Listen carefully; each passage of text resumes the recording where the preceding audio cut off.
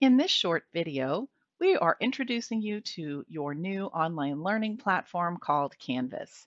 You will access Canvas through the student portal at my.brooklinecollege.edu.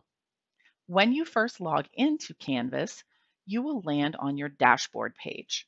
On the left navigation, you'll notice there is an account area where you can set up text notifications for due dates or grades being turned in, and you'll also notice that you'll have the ability to update your profile picture.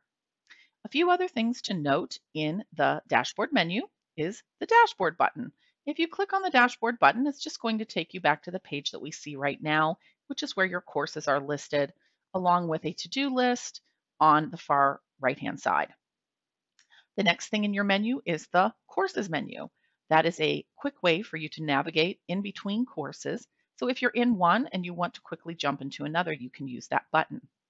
The other thing found in the dashboard navigation is the calendar feature. And this is a listing of all due dates for your current classes. So if you are in multiple classes, you may see both class due dates at the same time.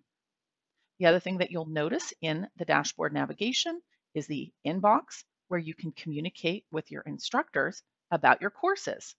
There is a history button that will show you different pages that you visited, and then a help button where you can chat with Canvas student support.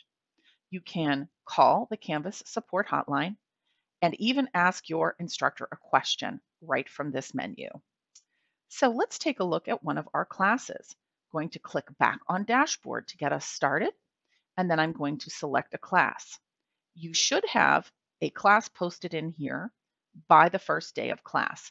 It may even appear a little bit earlier for you to take a look at, but let's go in and see what is in this class. I have changed us to student view so we can see what you would see. When you first go into a classroom, you'll notice that there is still that left-hand navigation bar, but then there is another navigation bar next to it, and that is your classroom navigation bar. We are on the syllabus page, but interestingly, we're also on the home page. They are the same. When you are on the home or syllabus page, your next step really is to just read through this page. You want to read all of the recent announcements, and in here you'll notice your instructor information. Once we've taken a look at that, we can actually navigate using our back button, and you'll notice that the little blue dot is gone. That means I read that announcement. There are up to 5 announcements that will appear on this page, but if you wanted to look for an older announcement in class, you'll simply click on the announcements button in your course navigation. That page has all announcements ever provided in that particular course. The next thing that we want to do is scroll down the page, because we want to know when our class is going to meet. This particular class meets on Mondays at 9 a.m. for the entire course, and the first meeting is held on February 15th. The last meeting is held on March 15th. Then I can see the start and end times. I also have my instructor name again, and then right below that, a link to click on in order to join the meeting. I want to scroll up just a little bit and have you look over on the right-hand side, and you'll notice that there is a series of buttons, and there is also a calendar. That is where your to-do list items will appear based on where you are in the course. Now let's scroll back down and take a look at a few other things.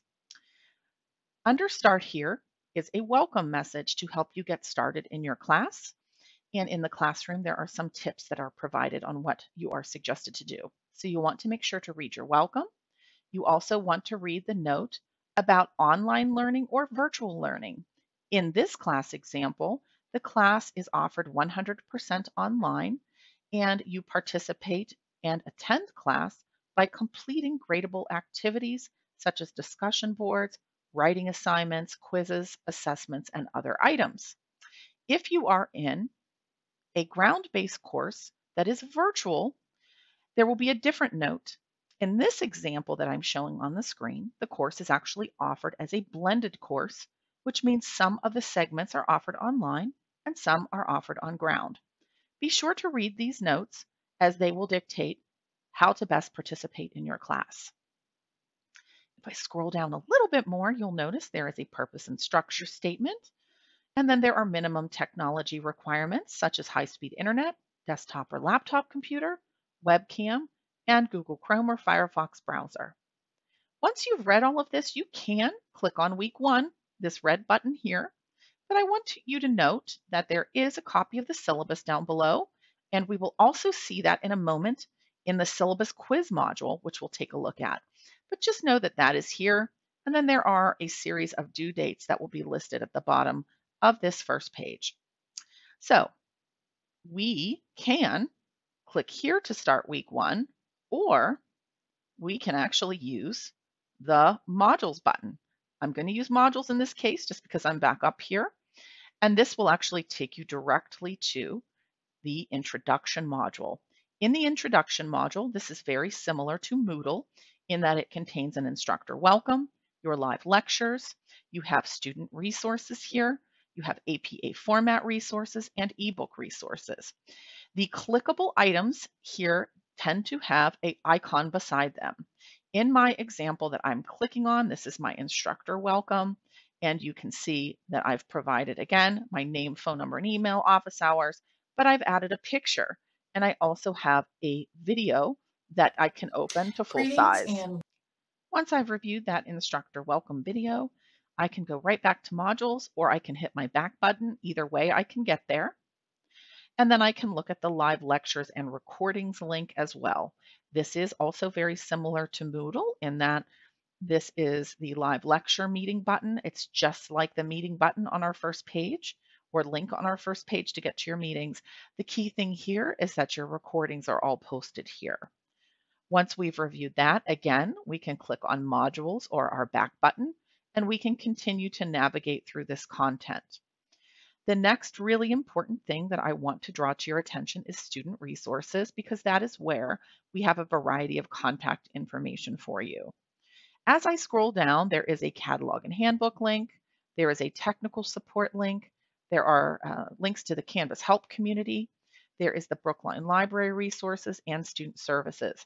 I want to draw your attention to the student services resources. These are the same resources that were available in Moodle in your top navigation bar. It is a little bit hidden, so I want to make sure you are aware. This is where you can find financial aid email addresses and the phone number, and then email addresses and phone numbers for each of our student service advisors and access to our online librarian. Once you've reviewed this information, again, you can hit your back button or hit modules. And then from here, I want to just point out that we still have APA format resources, such as our APA paper template. You'll have a link to your ebook resources where you can click on the link to create your account, whether it's with Cengage or VitalSource or McGraw-Hill or any of our other resources. They will be listed there. And then if you're new to using Microsoft Word, and a lot of students use this to write, you'll notice that there is a series of tutorial videos available also in that area for you. Now that we've reviewed all of that, we know that that stuff is there. Oops, let me just go ahead and get us back to modules. I clicked a button I shouldn't have. Here we go. We are going to then notice that there is a syllabus quiz. Now we know that that syllabus was available on the first page, but it's also available here and can be downloaded. You'll notice the Zoom features here. And then once you've read through this, you can either hit modules or you can hit your back button to go back to where we were. Okay, so let's go back down here. And once we've reviewed the syllabus, we do our syllabus quiz. Okay, and it's really simple. You'll click on Take the Quiz. You will answer the questions. Okay, and then you'll just simply hit the Submit Quiz button. What you'll notice on the far right-hand side is that this took me less than a minute, gives me my score. This particular quiz has unlimited attempts. I can take it again, but this is very similar to how your quizzes will work as well. Unless they are in one of your book resources like MindTap or McGraw-Hill, then you'll go through there. But this is what the quiz process looks like that is built in Canvas. Now again, we can hit our back button or go to modules. And what we'll be doing next is we'll actually go into week 1 and take a look at what is there. Okay, so I hit my back button. That was a little bit of a long way to go, but in a MindTap class, you will see additional textbook resources. And because this is a MindTap class, that is what we're seeing. And now where we are is we are in modules. So let me scroll up and show you. We've simply just come down past the introduction module, the syllabus quiz and textbook modules, and we are officially in week 1 where our work appears. From here, you will notice that there is an introduction forum, and that is a discussion board where you can introduce yourself to other students. And this format is the same for all discussion boards. You'll simply click on reply and you can enter in a question, comment, or turn in your discussion assignment. It's very similar. Forums and discussion boards are alike in terms of how you use them. Once I have written a post to the introduction forum, I simply click on the post reply link, and then you can see my message is posted to that introduction forum. Now I can hit my back button, or I can go back to modules to navigate to the next thing that I need to do. Back in week 1, I see that I have 2 chapters to read, and then I have 2 PowerPoint chapters to review. I also notice that I have a discussion assignment due by Wednesday. And again, just as we said, if you click on the discussion assignment and begin to work through the discussion assignment itself, I'm going to scroll down here. When I hit reply, I get that same reply menu. I can type in my response. And then what you'll notice here is I have a sample response already posted, and a few other posts that are responded to that one have come through. So that is what the discussion page looks like. Now back on modules,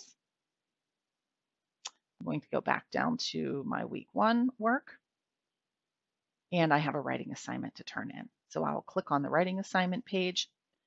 There'll be a message about what the due date is, the points, what type of file I need to submit, and then the assignment details underneath. And when I'm ready to submit, I can simply click on Submit Assignment. And if I scroll down a little bit, you'll notice that I get a file upload menu, and I can choose a file and upload that. Let's find my file.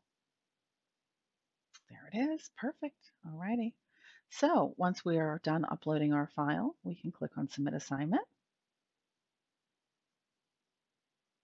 And then you'll notice that in the upper right corner, it lets me know that I have submitted this on January 26th. And there's the ability for me to download a copy of the paper. And then if I need to resubmit the paper for any reason, my instructor requests me to do so, I can actually click on this resubmit button. And then I'll be presented with that file upload option again. And it's that simple. Once that is turned in, we can then navigate again back to modules. Okay, we'll get navigated back down to week 1. And then in this class, we have in textbook assignments. And so what we would do is we would click on any one of these to begin. Now I'm going to use an example of what that would look like. I'll click on the link, and then we can see that the content is loading. And so you notice it behaves exactly like it did when we were in Moodle. You can simply click through your assignments right here, and you can read the book by clicking on the book on the right-hand side and navigating that book through the table of contents or clicking the arrow. And again, this is a Cengage class. It's specific to Cengage, but our other book publishers work very similarly. Now that we've looked at the various types of assignments that you would be doing in class, you are ready to get started. We are sending out invitations for you all to attend training sessions the week of February 1st. And so we look forward to seeing you there to provide additional detail and make sure that you can get logged in. But from all of us here at Brookline, thank you so much for checking out our video, and we look forward to seeing you in Canvas. Have a wonderful day.